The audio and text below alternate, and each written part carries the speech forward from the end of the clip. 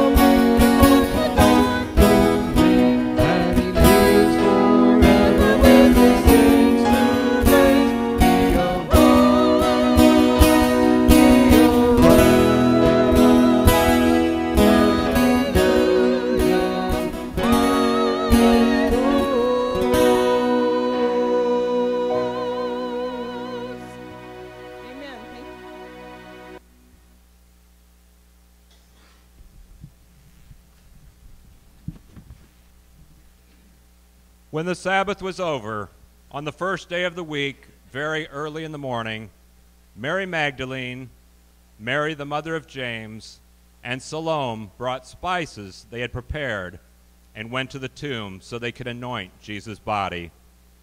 They found the stone rolled away from the tomb, but when they entered, they did not find the body of the Lord Jesus.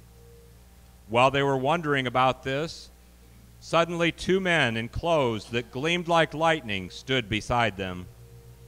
In their fright, the women bowed down with their faces to the ground.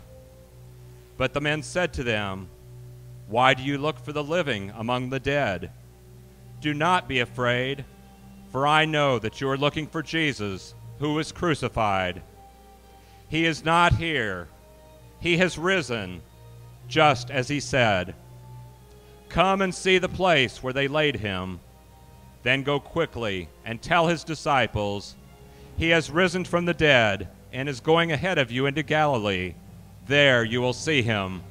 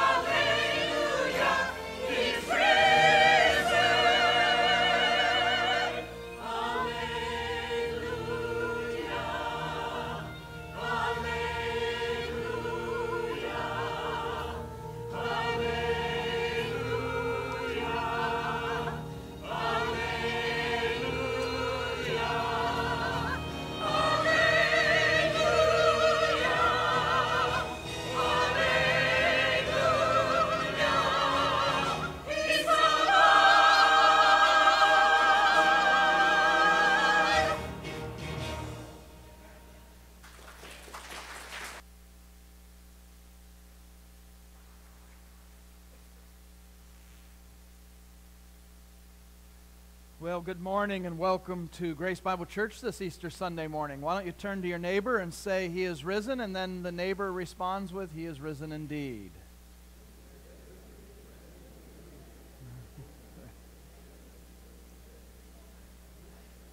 We're glad that you're here this morning. If it's your first time here at Grace Bible Church, we have a visitor's card and some information about the church, along with a souvenir church mug we'd like to give to you to keep. And so if it's your first time with us on a Sunday morning, would you raise your hand and hold it up to one of these guys, one of our ushers, seizure? Oh!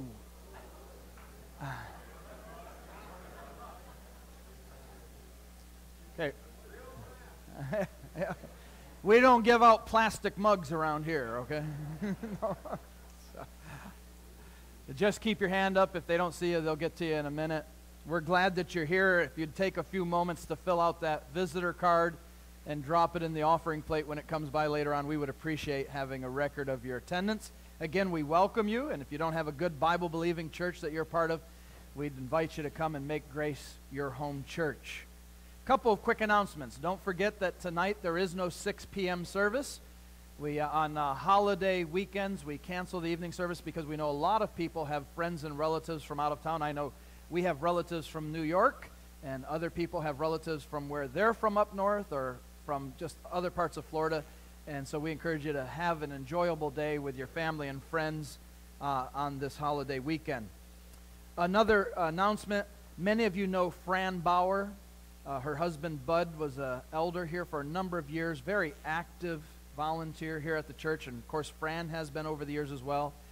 But her health has been declining. She's been in the hospital for a little while, and now she's at a rehab center, but she's going to be moving up to Georgia with her daughter, which is a good thing. Her daughter will be able to help take care of her up there, but she's going to be leaving on the 9th, and so the Liskys would like to have an open house for her so that you can go there. She'll be there, and you can say your goodbyes to her there on Saturday, April 6th from 1 to 3 p.m., from 1 to 3 p.m., and everybody would be invited. If you know Fran Bauer and would like to attend that, you're more than welcome to go there and say your goodbyes to her. At this time, we're going to remember our Missionary of the Week. On the back of our bulletins every week, we print a Missionary of the Week. These are people that Grace Bible Church supports, actually that you support with your giving. We send $165 every month to Source of Light to help them with their literature production. They produce discipleship literature that they send out all around the world in multiple languages, and so it helps people maybe in Europe or Africa or wherever it's sent to then go on and grow in Christ.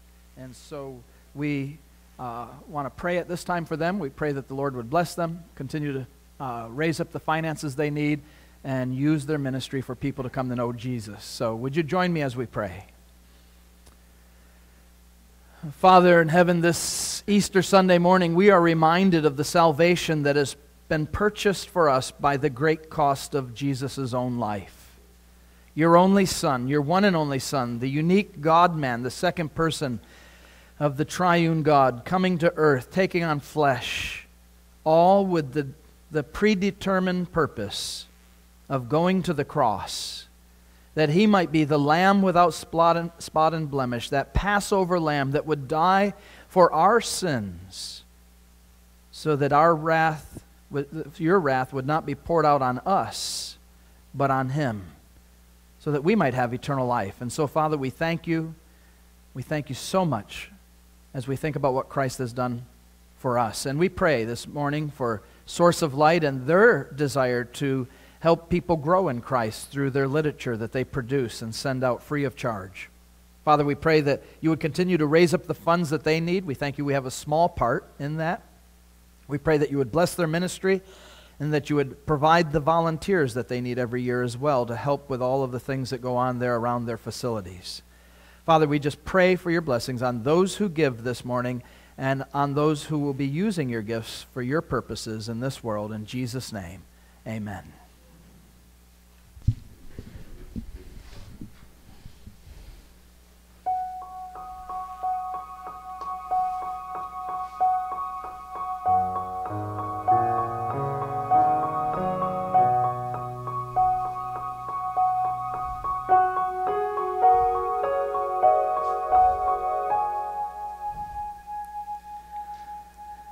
Let no one caught in sin remain inside the lie of inward shame, but fix your eyes upon the cross and run to him who showed great love and bled for us.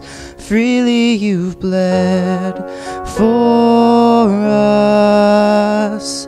Christ is risen from the dead, trampling over death by death. Come awake, come awake, come and rise up from the grave. Christ is risen from the dead, we are one with him again. Come awake, come awake, come and rise up from the grave.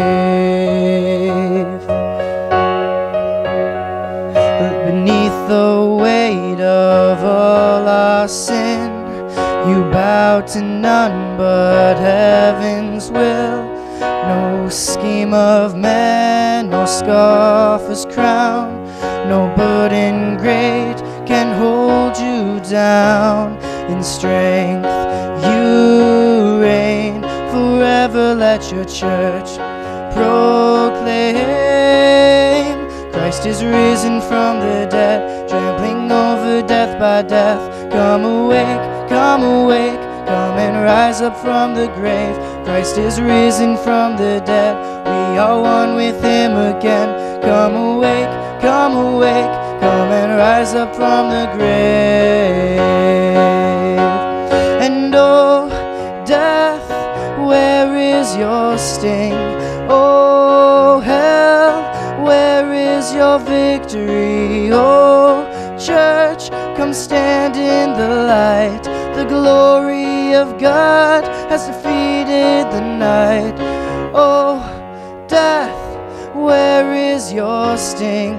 Oh, hell, where is your victory? Oh, church, come stand in the light. Our God is not dead, he's alive, he's alive. Christ is risen from the dead, trampling over death by death. Come awake, come awake, come and rise up from the grave. Christ is risen from the dead, trampling over death by death. Come awake, come awake, come and rise up from the grave. Christ is risen from the dead, we are one with him again. Come awake, come awake, come and rise up from the grave. Let no one caught in sin remain inside the lie of inward shame, but fix your eyes upon the cross and run to him who showed great love.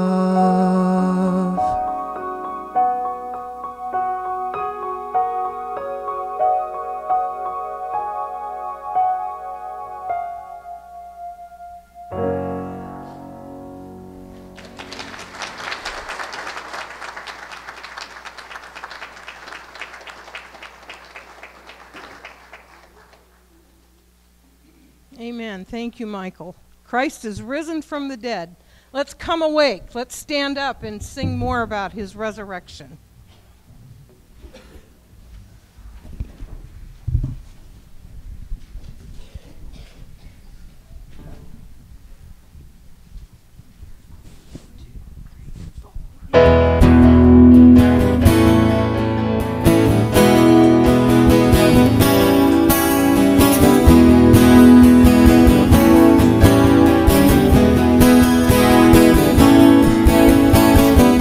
I know he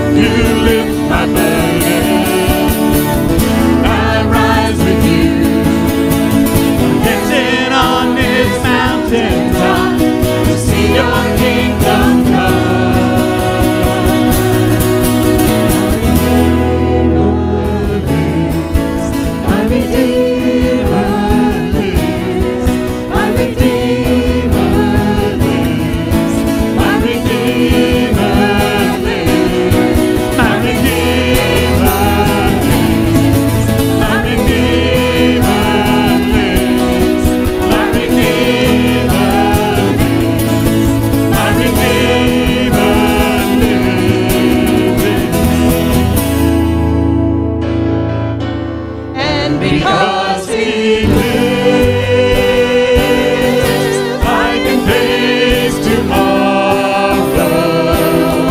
Because He lives, all fear is gone. Because I know He holds the future, and life is worth the living just because He lives. Because I know. Because I know He holds the future, and life is worth the living just because He lives.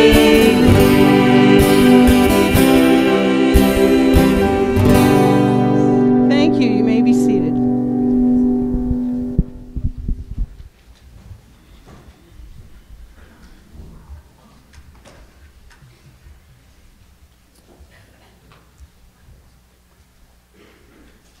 Is it getting warm in here? I'll turn the air.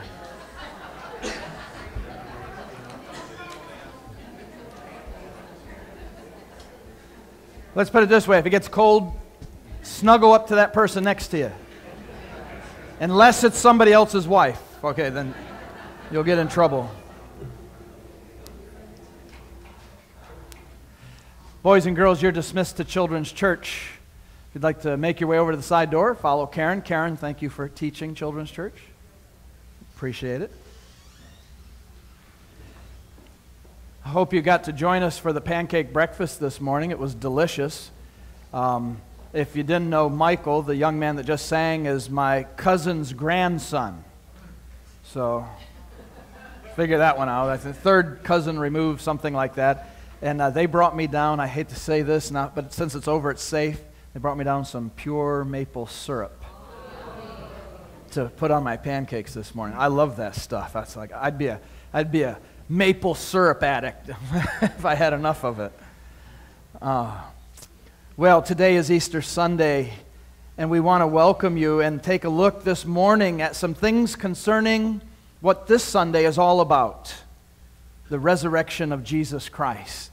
I'd like to read to you again from the passage that Tom read earlier in Matthew chapter 28, verses 1 through 10. It says there, after the Sabbath at dawn on the first day of the week, Mary Magdalene and the other Mary went to look at the tomb.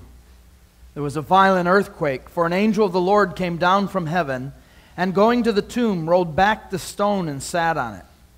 His appearance was like lightning, and his clothes were white as snow. The guards were so afraid of him, they shook and became like dead men. The angel said to the women, "Do not be afraid, for I know that you are looking for Jesus who was crucified. He is not here. He has risen, just as he said. Come and see the place where he lay. Then go quickly and tell his disciples, he has risen from the dead and is going ahead of you into Galilee. There you will see him. Now I have told you." So the women hurried away from the tomb, afraid, yet filled with joy, and ran to tell his disciples. Suddenly Jesus met them. "Greetings," he said.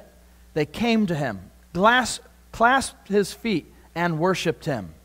Then Jesus said to them, "Do not be afraid. Go tell my brothers to go to Galilee. There they will see me." Let's pray.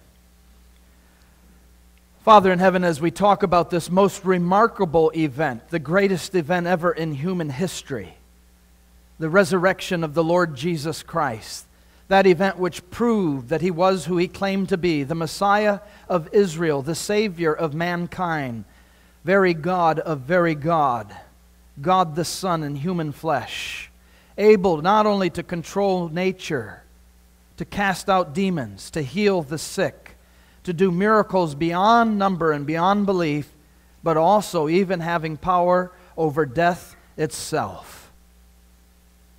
It should be no marvel to us, since he, along with you, created all that exists.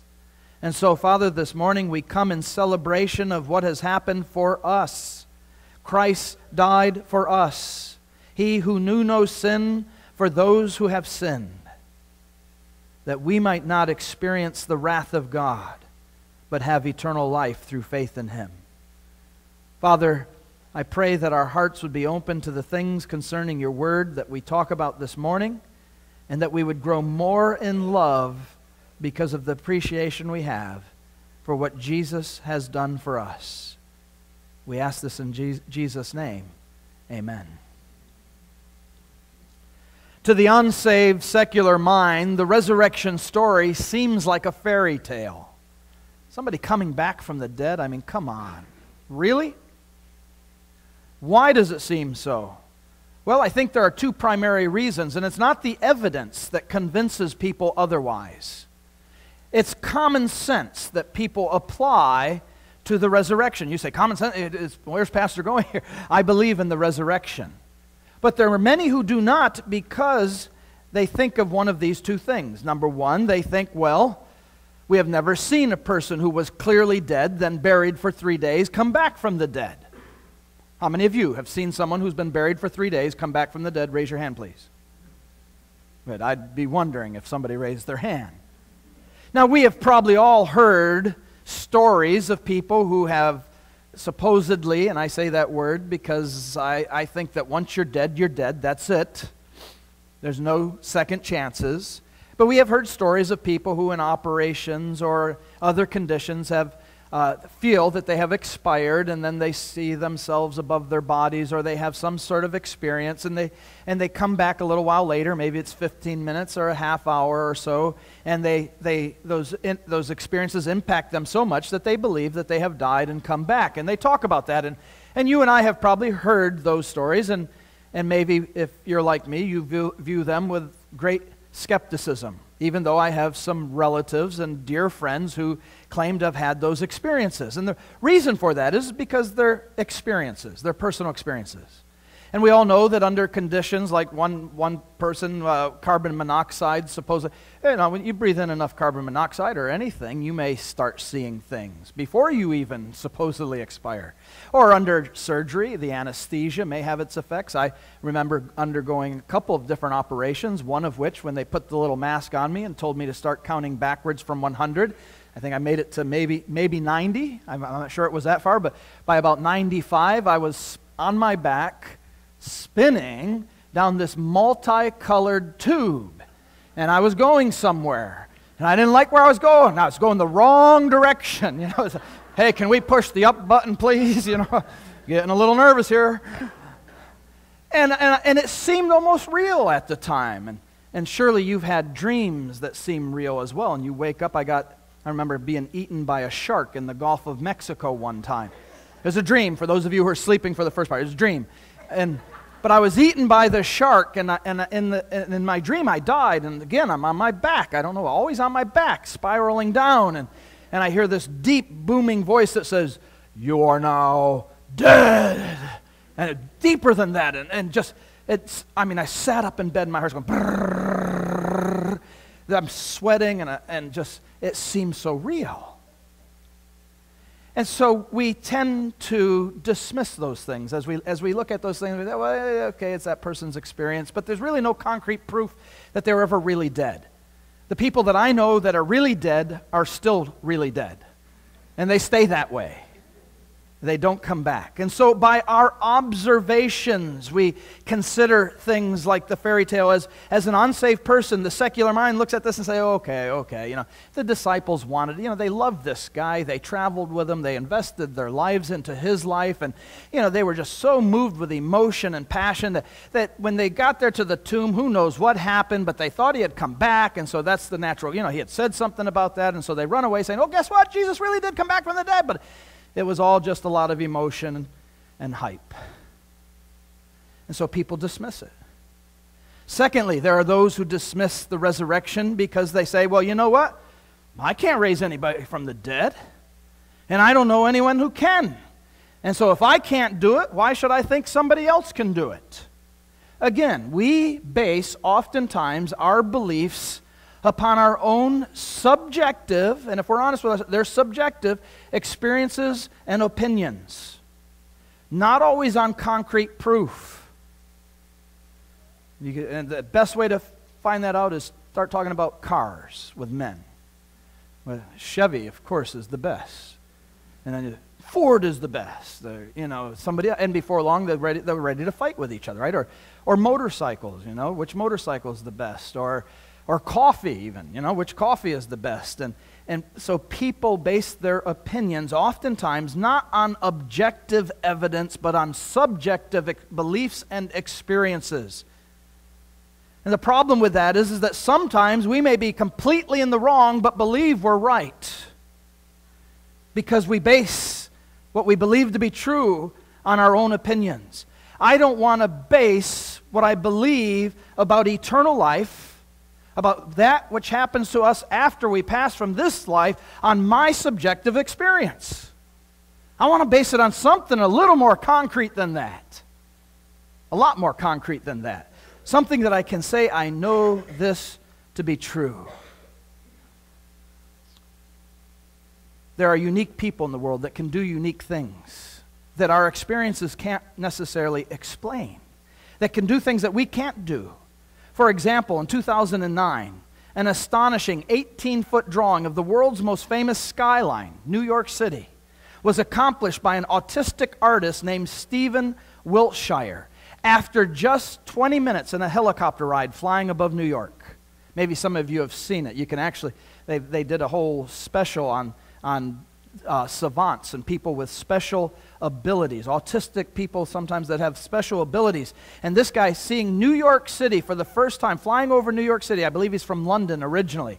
After 20 minutes of it, he was able, from memory, to reproduce an 18-foot drawing. 18 feet, I don't know, that's from the electronic gizmo there to here. Those are pretty neat. I like it. Symbols and everything on a pad, I mean, but I'm guessing that's about 18 feet, and he recreated the whole coastline with all of the buildings, and the amazing thing is he had, the Twin Towers at the time were still there, and all of these other famous buildings and radio towers on top of buildings, and all from memory. And he drew this out over a period of several days without ever seeing it again, all from memory. He didn't have a picture up there. I'm the type of artist that if I draw something, it doesn't look too good after I'm done anyways. Now, Tom's pretty good at it. I'm lousy. But I have to have something there. And then I do this. I look at the picture and I try to recreate it as I'm looking at it. This guy did it completely from memory. Not only the New York skyline, but also in 2005, he did Tokyo on a 52-foot canvas. 52 feet. This room is only 40 feet wide. From that wall to that wall. Outside dimension is 42, so maybe a little over 40 feet. 52 feet of drawing something, and it looked like Tokyo. Buildings could be identified and things of that nature. Just amazing. Amazing. He not only did New York and Tokyo, he's done Rome, Hong Kong, Frankfurt, Madrid, Dubai, Jerusalem, and London, all on giant canvases. All from simply seeing the city for one time, and for some reason, the way he was born, the way his brain is wired, it's there. And he also has the ability to recreate it on paper. And so he is unique, and he can do things because he is unique. And what I would like to suggest to you this morning is that Jesus could rise from the dead because Jesus is unique. He is the most unique being that has ever entered into our world. John 3:16 says that God so loved the world that he gave his only begotten Son, his monogene, one and only. There's nothing more unique than being a one and only, and especially a one and only Son of the living God. And so Jesus could do that which we cannot do, which we as human beings cannot do or imagine to do, because he's not simply like one of us. Even when he became like one of us, he still wasn't exactly like one of us. He was flesh, he was human, but he was also God. He did not give up all of his attributes to be human. We know that because of the miracles and the other things that he did. Now, there are those people that when I talk to them about the resurrection or talk to them about Jesus, they say, well, come on now. How do we even know that Jesus is a real person? After all, the only place we read about Jesus is in the Bible, right? Wrong. It's not the only place you can read about Jesus. There are several other sources that talk about Jesus outside of the Bible. The Babylonian Talmud is one. The Babylonian Talmud was it's a collection of interpretations of the Old Testament that was written over a period of time while the Jews were in captivity for 70 years in the kingdom of Babylon. And it was kept all the way after they left Babylon, all the way up until somewhere right around 500 AD, somewhere in that period of time.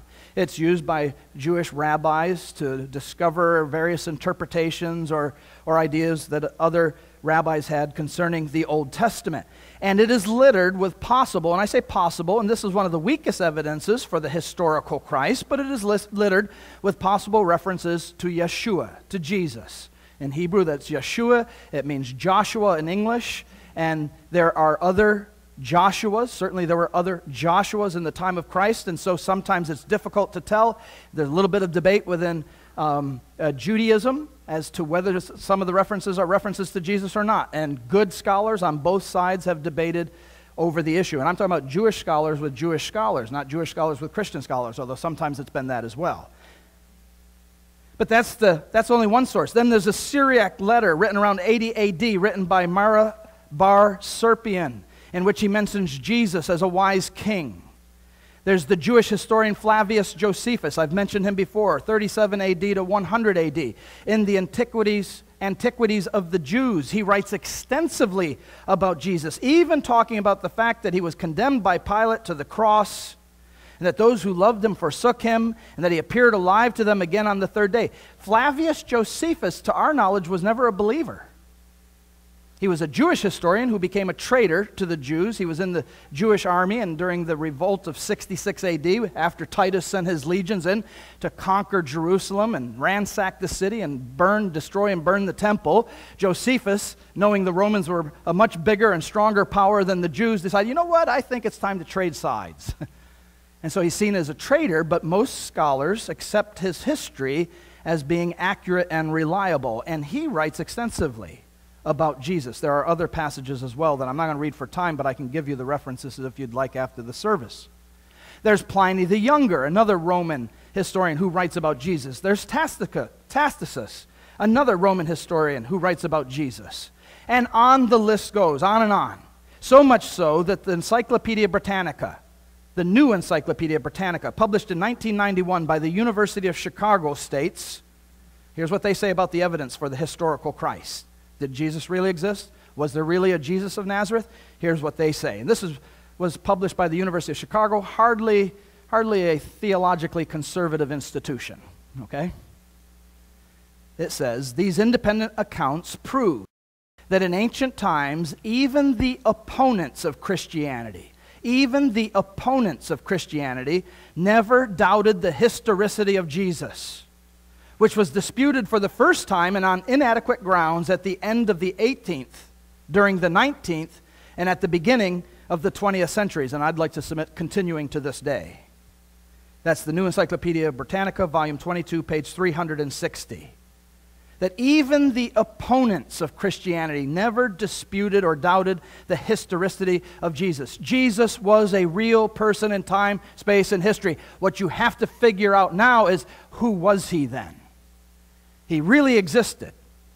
There's ample proof for that. To deny that is like to say, I don't believe George Washington ever lived. Somebody made up that picture on the dollar bill. You know, I've never seen him. Have you ever seen him? Anybody in here ever meet George?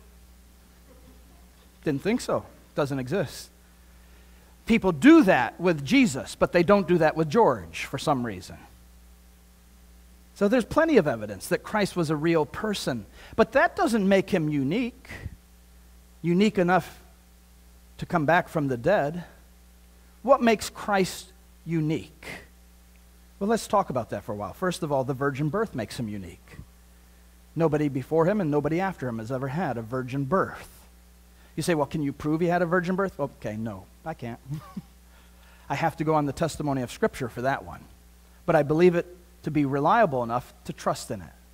I believe there's ample evidence for the reliability of the Scriptures to believe what the Scriptures say. But again, I'm starting off with the weakest points and moving to that which is stronger. There's also the events that surround his birth. There are the angelic announcements. They weren't witnessed just by Mary. They weren't witnessed just by Joseph. They were also witnessed by shepherds who were out in a field, who left their flocks at night, good way to lose your job, right? Leave your flocks out in the field where the wolves can get them and go visit some baby born for who knows what reason. But when you have angels telling you something, it's a little different than normal. It's not the stork dropping off the kid, It's okay. Then this was real to them. They knew that this was real, and so they leave their flocks at night and they go and visit the Christ child. There's also the star, which directed wise men, magi from the east, to come and visit the baby Jesus. Why would these wealthy, stargazing astronomers/astrologers travel from a distant land bringing expensive gifts to this Jewish baby boy? And this is rooted in time, space, and history, because you remember as they came, Herod calls them in and questions them and pretends to be an interested worshiper as well, and says, hey, when you find this Jesus kid, this future king, let me know about it. I want to come and worship him as well. Yeah, right, you want to kill him. And so the wise men, not knowing that, they would have went back. But they were warned by an angel, don't go back and don't tell him. And so then we have Jesus and his family fleeing down into Egypt, where there they live until Herod finally dies so that they can come safely back to the promised land. And on it goes, all rooted in history and time and space. Unique. Things that never happened to any other human being in the world and never will. Then we have the claims of Christ. Not only was his birth unique, but we have the claims of Christ that are certainly unique. He claimed that he was more than a man. In fact, he claimed to have absolute moral authority.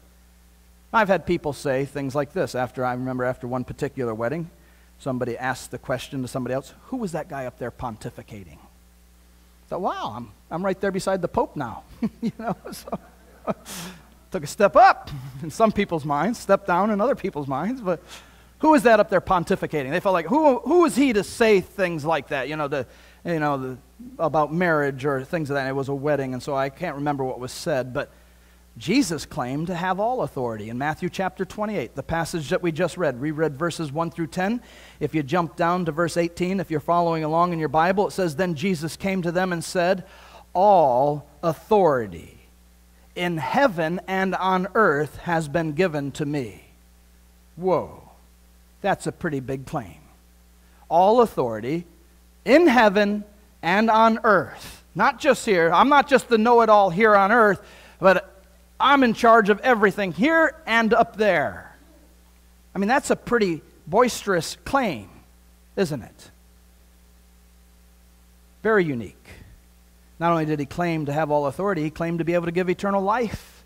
In John chapter 5, verse 21, he says, for just as the Father raises the dead and gives them life, even so the Son gives life to whom he is pleased to give it.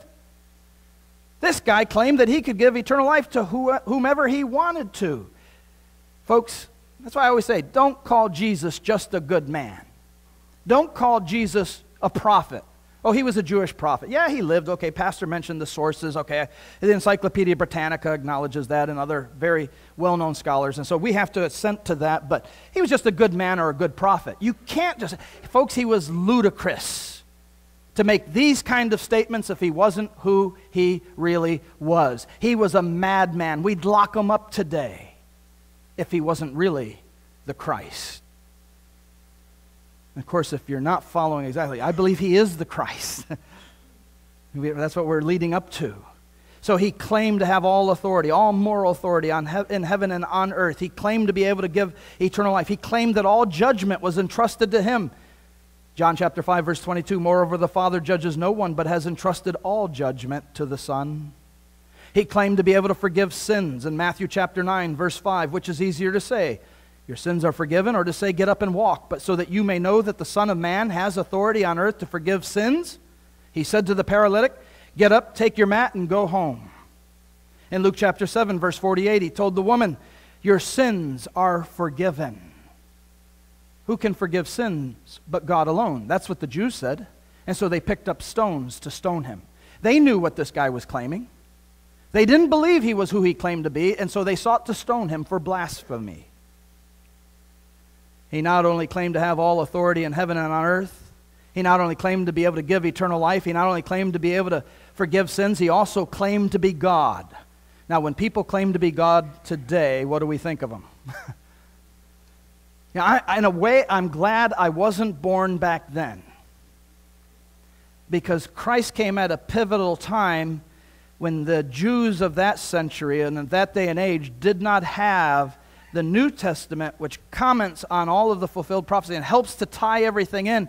And you had to be a pretty sharp individual or sit at the feet of the disciples or Jesus himself to be able to connect all the dots. And I'm afraid I might have sided with the wrong group.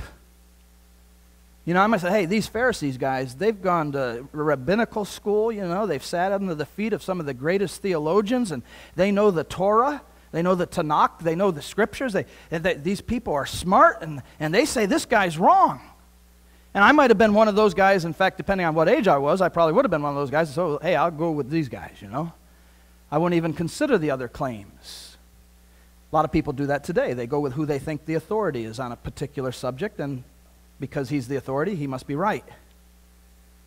Jesus claimed to be God. He said, I and the Father are one in John chapter 10, verses 30 through 31. He was not just claiming unity with God. He was claiming to be very God of very God. That's how the early church put it. It's hard to describe the Trinity. And so they would just simply say, very God of very God. God the Son, the eternal Son, of the same essence, co-eternal and coexistent. In John 14:6, Jesus answered and said, I am the way and the truth and the life. No one comes to the Father except through me. Wow. No one comes to the Father except through me. This guy's either a madman or who he claimed to be, but don't just call him a good man or a good prophet. He had to be the pinnacle of liars if he wasn't who he claimed to be. You say, well, those are all things he claimed. That doesn't prove anything. Anybody can claim anything. I could stand up and claim to be the Messiah. There are people today standing up and claiming to be the Messiah, right? Claims don't mean anything. What are the proofs that back up his claims? Well attested to are the miracles that Jesus performed during his life. Things like calming the storm simply by commanding it to be calm. In Mark chapter 4, verse 39, it says, he got up, rebuked the wind, and said to the waves, quiet, be still. And what happened? You know the story. The wind stopped and the waves ceased immediately. So much so that these experienced fishermen who were scared to death, right? That's why Jesus is sleeping in the boat, snoring away. These guys are thinking, we're going to drown. Somebody wake up Jesus. And they wake up Jesus, and he looks at them, oh, you of little faith. He stands at the front of the boat. I'm guessing that's where he stood, and he simply says, be still. And nature obeys him. Why does nature obey Jesus? Because he's the creator of nature. John 1:1. John chapter 1, verse 3, I think it is. In the beginning was the Word, and the Word was with God, and the Word was God. The same was in the beginning with God. All things were made by him, and not anything has been made that has been made. Something like that. Look it up. John 1:3. He is the creator of all that exists, co-creator with God the Father. And so nature has to obey him. He's the one who spoke it into existence. He can speak it to be quiet. And he could speak it out of existence if he wanted to. It's not a hard thing for God. People think, oh, the resurrection, that just sounds too difficult. It sounds too unbelievable. Here's what's unbelievable. If you want to think of things that are difficult, is that God simply said, let there be earth. Let there be light. Let there be man. And things came into existence out of nothing. Folks, if I was going to make up a religion, I would not make up a religion like that. That's too unbelievable. You know what I'm saying? It's the things in the Bible that sometimes you look at and you think, man, this is too unbelievable. To me, that helps to verify the Scriptures, not disprove them. Because if I'm going to make up a God and I want to make up my religion that people will follow so I can become the priest of that religion so they'll pay me money so that I can exercise authority over them by my influence, I'm going to make up a religion that's believable. I'm not going to put things in there that, how did he do that? He fed the 5,000 from 5 loaves and 2 fishes. He fed 4,000 on another occasion. He walked on water. And I've heard liberals say, oh, he knew where the sandbar was. Come on, people. The disciples would have known too. They were fishermen. They wouldn't have been fooled by that. And then Peter wouldn't have sunk. Sandbars aren't usually cliffs. You don't stand on a sandbar and the other person that you're grabbing a hold of to pull them up is sinking. You know, they might be a foot down or 2 feet, but that wasn't an underground cliff. And we're talking about the Sea of Galilee, not the Atlantic Ocean out here where it may drop off sharply. Actually, I heard another person say it was rocks. Jesus was walking on the rocks. And it really wasn't important that he did a miracle. What was important was what he was trying to teach. That's what the liberals do with the scriptures. It wasn't really the miracle. People get lost in the miracle. The disciples thought it was a miracle. That's okay. But what was really important was he's trying to teach them, keep your faith on me. Keep your eyes on Jesus. Well, folks, there you go again. What a ludicrous liar. Keep your eyes on me because I'm just tricking ya. Surprise! I'm not who you thought I was. I'd say that makes him a madman. Teaching people, if he didn't really walk on the water and he's fooling them, come on. And yet those are the arguments that I hear. He claimed to be God, claimed to be the Messiah. He claimed to be the way of God. We've already looked at some of those passages. In John 8, verse 58, he says, I tell you the truth, Jesus answered, before Abraham was born, I am. You remember the Exodus story. Back when Moses was talking to the theophany of God there in the burning bush. And he says to God, he says, you know what, God, they're not going to believe me when I go back and tell them all of a sudden I'm their leader. So who do I tell them has sent me? And what does God answer? What does he say? Do you remember? Tell them, you just watched Charlton Heston, right? I am who I am has sent you. I am being, the basic meaning to that is this self-existing one. Independent of all of creation. Why? Because he's outside of creation. He created creation. He created matter. He created substance that we touch, feel, and smell, and sense. God is beyond all of that. And so he simply said, tell him I am who I am. And here, Jesus says to those who are listening to him at this point in time in John chapter 8, before Abraham was born, making sure that they understood. He wasn't simply making reference to some other I am construction at some other point in history, but that he was going right back to Moses at the burning bush. Before Abraham was born, I am. Jesus claimed to be God, and he was. He not only exercised authority over nature, over the elements, he also cast out demons, it says in several places. And I know there are people that don't believe in demons. Folks, if you believe in angels, there's the same reason to believe in demons. The scriptures talk about them, Jesus talks about them, fallen angels who are at odds with God, who are working havoc in the world around us, in the spiritual realm that we are sometimes completely unaware of. He healed people with diseases, multiple diseases, people with actual diseases. These weren't cronies brought in from the neighboring village, with a cast on their arm that wasn't really broken, and we'll take the cast off. Oh, look, a miracle, they're healed. Today we've discovered all sorts of fakes and hoaxes in the religious realm. And people become disillusioned. They say, well, this guy on TV, man, I saw on ABC the special they did on him, and he was communicating via his microphone with ushers out in the lobby, that the information that they had heard about this person as they came in and registered. Some of you may have saw that special. And all sorts of tricks and deceptions that are sometimes used by people who claim to be people of God. But these weren't staged acts. These were in small towns. Nazareth was about a town of about 300 people at the time of Christ. I've been there. I've been to this little rinky-dink village. I mean, it's the Hudson of Israel, right? The way Hudson used to be. Some of you were here years ago, and I remember when Hudson was a spot in the road, and nobody lived north of 52, right? And this was like the most remote part. Ridge Road, I was telling people the other day, Ridge Road was a dirt road when I was a kid. When I was 15, I used to ride my dirt bike. About a quarter of a mile from 19, Ridge Road was paved. The rest of it was all dirt road. Lemon Street, dirt road. It was all dirt road. We'd hop on our motorcycles, our dirt bikes, and ride down Massachusetts Avenue to behind Magnolia Valley Golf Course. We'd cut up through the woods, and we would ride all the way to Spring Hill on trails. And at that time, Spring Hill, they had cleared all of it, and it was just sort of like sand dunes with the paved roads. They had the roads in, and they were putting in the utilities. And I'll bet you those people loved us on our dirt bikes because we would rip up those places. Not to rip them up, but we just had a blast sailing over these things. You'd come up the little sand part and come down to the road, but we would ride all day long on trails. That's the Nazareth of the scriptures. A rinky-dink village. Everybody knew everybody. They knew whether you were really blind. They knew whether you were really a paralytic from birth. They knew whether you were really deaf or mute. They knew whether you really had an issue of blood, like the woman who had it for years, who touched the hem of Jesus' garment and was instantly healed. Jesus wasn't doing tricks. He wasn't a master magician. It's interesting, as I was reading in preparation parts of the Babylonian Talmud, as I was mentioning, there was sort of a little debate there to whether some of those references were to Jesus. Well, the one Jesus, and there were other, again, Yeshuas, Joshuas in the times of Christ, and there was one who lived even before the time of Jesus, who had disciples and led people astray there in Judea, and they eventually killed him. They stoned him, and he ceased to exist, and nobody knows about him today. It's very interesting. And there were other false messiahs before and afterwards, during the Maccabean Revolution and other times. There were false messiahs. You don't hear of them much anymore, do you?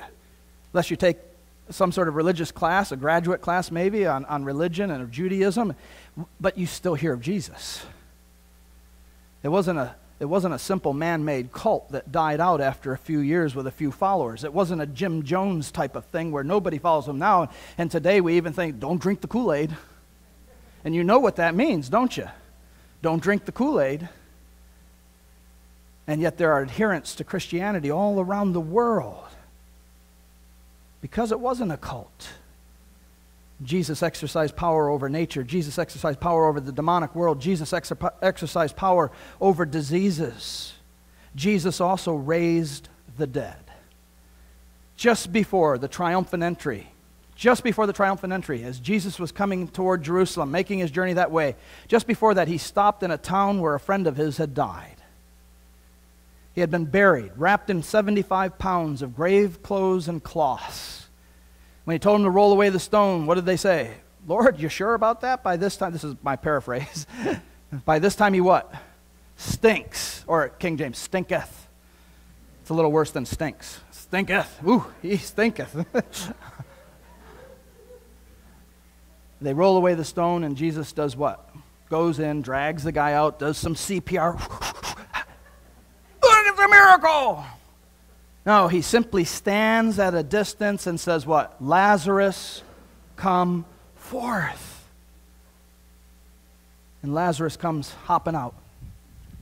Because it was like mummification in those days when they wrapped him up in the cloths.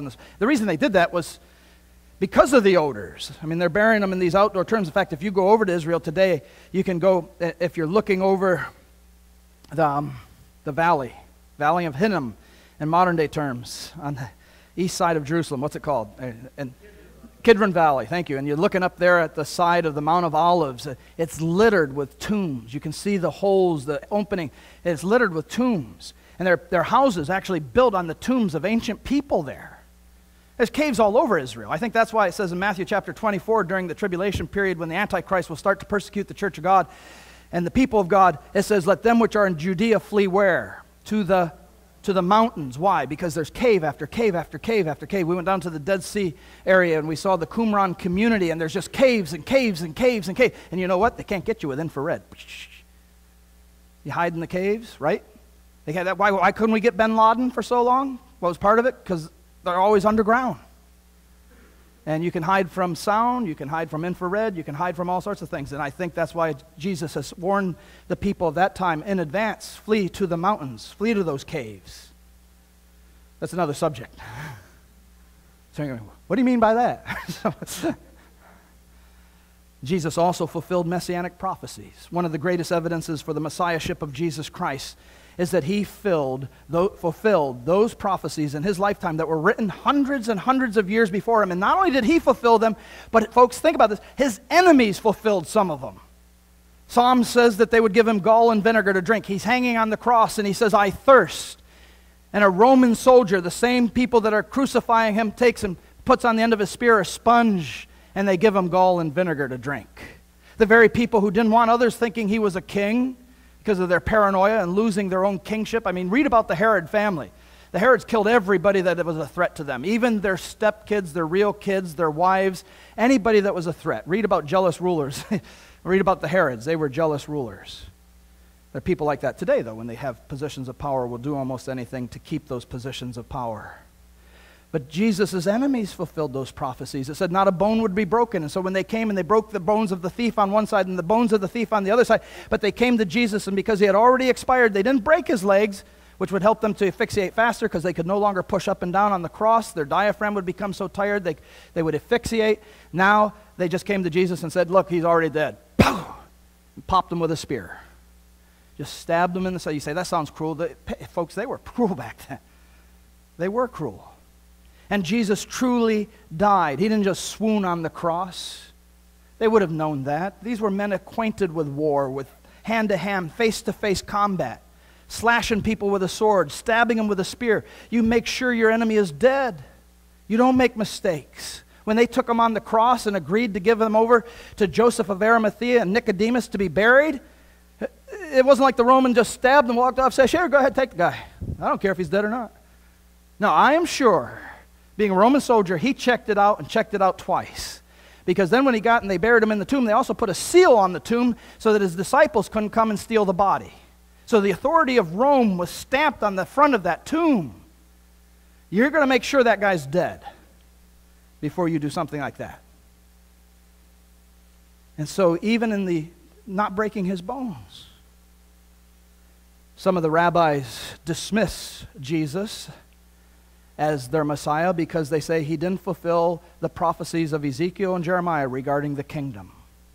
Jewish people today are looking for a Messiah who will set up an earthly kingdom. Jesus said he would do that, but he's going to do it in the future. First, he had to suffer and die for the sins of mankind. And while they're looking at some prophecies regarding the kingdom that the Messiah would set up, they fail to look at other prophecies like Isaiah 53, which says, all we like sheep have gone astray. We have turned everyone to his own way, and the Lord has laid on him what? The iniquity of us all. But he was wounded for our transgressions. He was bruised for our iniquities, and the chastisement of our peace was upon him. Isaiah 53 is the suffering Messiah. Daniel chapter 9, verse 26 says that he would have to be cut off. The word cut off in the Hebrew is the same that was used for capital punishment in other Old Testament passages. Messiah had to die.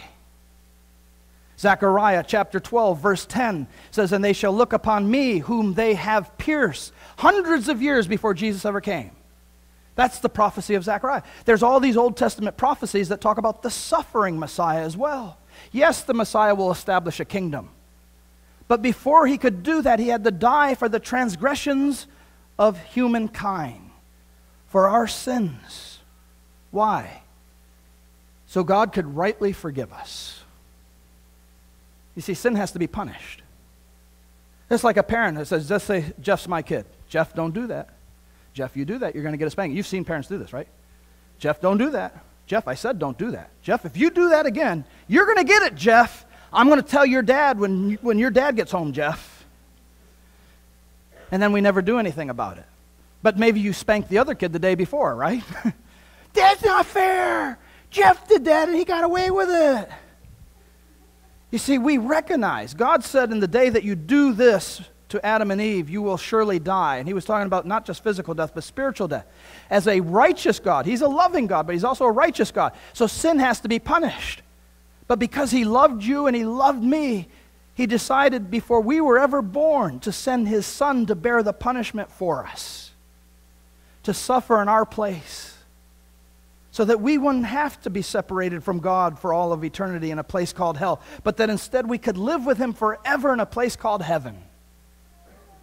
Man, that's the kind of God that I know, the kind of God that I want to love, the kind of God that I want to be with. A God who thought about me before I was ever born and made a plan for me to be with him by grace. Jesus was unique, the monogene of God, the only begotten Son of God, very unique. So unique there will never be anyone like him again. Never anyone before him or after him like him. That's why C.S. Lewis said this in relationship to who is Jesus. He says, a man who was merely a man and said the sort of things that Jesus said would not be a great moral teacher. He would either be a lunatic on the level with the man who says he is a poached egg, or else he would be the devil of hell. You must make your choice. Either this man was and is the Son of God, or else he is a madman or something worse. You cannot take middle ground with Jesus. He was either a lunatic or he was the Messiah. His life, his miracles, his teachings are anything but that of a lunatic. And finally, his resurrection proves he was who he claimed to be. Jesus has come back from the dead. And if Christ be risen, the Bible says, if Christ be risen from the dead, so also shall we rise from the dead. 1 Corinthians chapter 15. Those of you who believe in Jesus Christ, here is the promise of Scripture. It says, for as in Adam all die, so in Christ all will be made alive. Notice the condition is in Christ. Are you in Christ? If you are, you will someday be made alive again. That is your body. You say, I thought when you died you went to heaven. Yes, your spirit does. Your body gets buried in the ground where it decays, turns back into dust. From dust you were created, from dust you'll return. Ashes to ashes, dust to dust, right?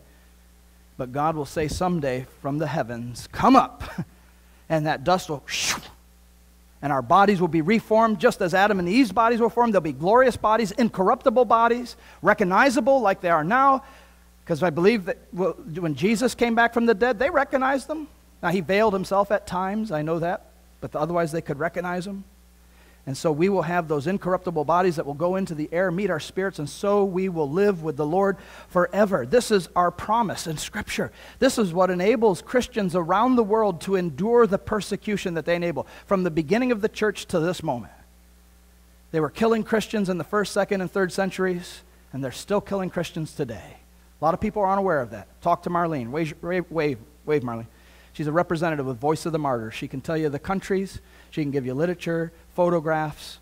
It's unbelievable the number of Christians that suffer around the world today. But we live in America. We enjoy freedoms that other people don't enjoy. Thank God. I'm glad. I'm glad we're here. But we don't want to forget those who don't have the same freedoms that we have. Because Christ was made alive, you someday will live as well. That's the promise of Scripture. That's what Easter is all about. Let's pray. With heads bowed and eyes closed. Jesus was no ordinary man. He was the Son of God. All of history has been divided, AD and BC, by the birth of Jesus Christ. To this very day, he impacts the lives of people and changes lives. He stands at the right hand of God the Father Almighty to make intercession for those who know him, so that someday we will be able to be with him forever. But my question to you this morning is, on this Easter Sunday morning, do you know Christ as your Savior? Do you simply know about him, or do you know him as your Savior? You may think, well, I'll think about that later, Pastor Dean, when I'm old, decrepit. Right now I got things to do, money to make, errands to run. Folks, you are not guaranteed life. We did a funeral here just a couple days ago now of a young man, 27 years old, who had no idea that he wouldn't be here today. You do not have a guarantee on life. I'm not trying to scare you. That's just the facts of the matter. We don't have a guarantee on life.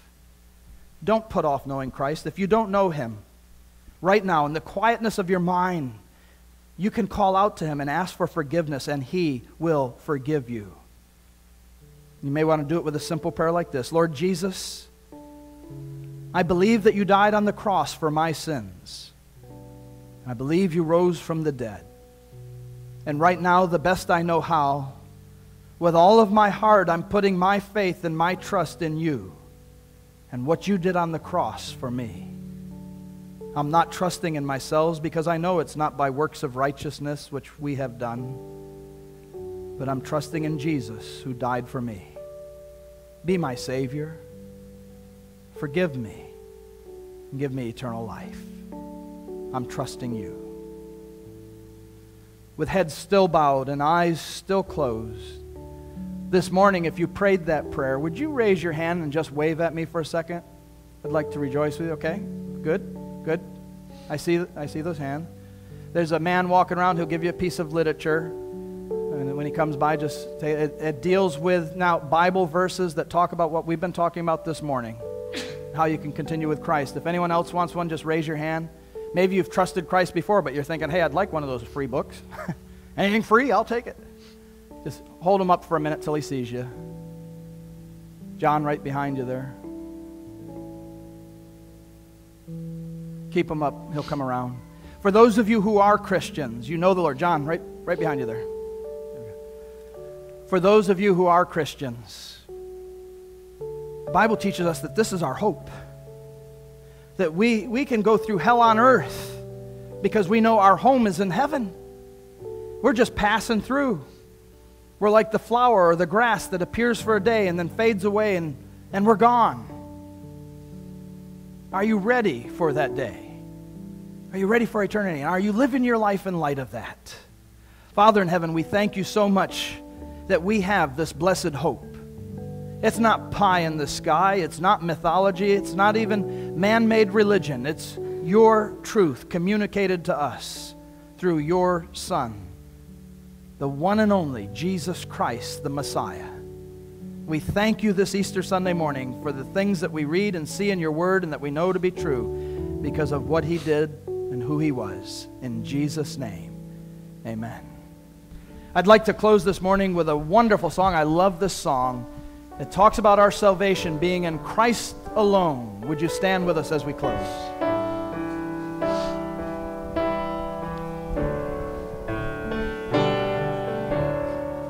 In Christ alone my hope is found. He is my light, my strength, my song. This cornerstone, this solid ground, firm through the fiercest drought and storm. What heights of love, what depths of peace, when fears are still, when striving cease. My comforter, my all in all, here in the love of Christ I stand. In Christ alone, who took on flesh, fullness of God in helpless faith, this gift of love and righteousness, scorned by the ones he came to save. Till on that cross as Jesus died, the wrath of God was satisfied. For every sin on him was laid, here in the death of Christ I live. There in the ground his body lay, light of the world by darkness slain, then bursting forth in glorious day, up from the grave he rose again. And as he stands in victory, since death has lost his grip on me, for I am his and he is mine, bought with the precious blood of Christ. No guilt in life, no fear in death, this is the power of Christ in me. From life's first rise to final breath, Jesus commands our destiny. No power of hell, no scheme of man can ever pluck me from his hand. Till he returns, till calls me home, here in the power of Christ I stand. Till he returns or calls me home, here in the power of Christ I stand.